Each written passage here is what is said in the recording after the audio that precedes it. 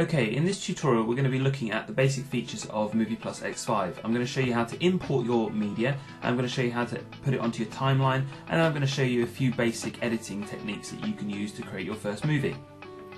So the first thing we need to do is import our media. You can do that using the import media button, but I prefer the simple drag and drop technique. I'm going to import a thing that I made for a previous tutorial in Flash. Now all I need to do is click and drag it into the media bar. You can see that after a short time the video loads up a little thumbnail. If you click on it, it will play and you can do a few editing things in there as well. I'm also going to add just a sound clip that I want to use as well. Okay, so now that I've got my clips in place and my sound file, I can just drag and drop these things into place. Now if you've just got a simple video or a few clips and you're happy that the clips are already edited down, you can use the storyboard mode just to drag your clips into place and add your music. But I don't like doing that. I find it very kind of, well, let's just say it lacks some features that I like to mess around with. So I'm just going to undo those things and show you the timeline view and how to use that. Now the process is exactly the same. I'm just going to drag the video clip down here and I'm going to drag the actual music track down at the bottom here. Now, as you can see, the timeline goes for quite a long time, just over 4 minutes. I can cut that simply by moving my mouse to the edge of the actual clip and then just dragging it across, and the whole video will clip to that point. If I undo that quickly, I can also change the speed of the video.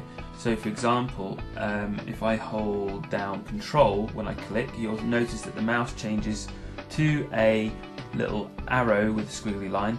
I can then drag that down and you'll notice that the video clip changes. If I play that, maybe you'll hear that the voice squeaks a lot because it's compressed the video, and also my voice.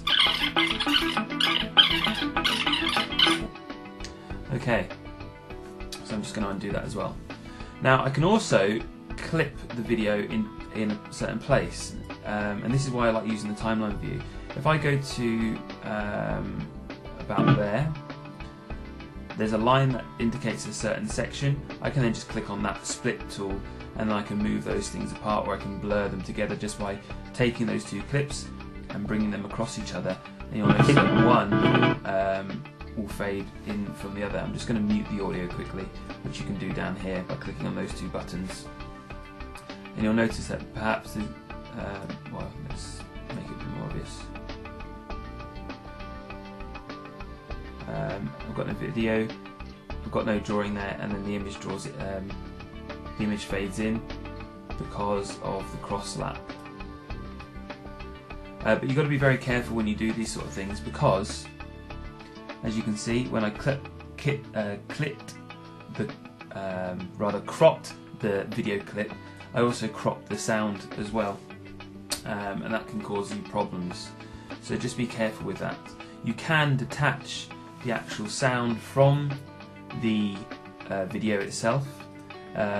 If you right click on the audio, you can also just delete that actual layer. Oops, wrong thing. Right click on the audio and delete that layer, and it deletes the audio track from the video. And then in this case now I've only got music and video clips.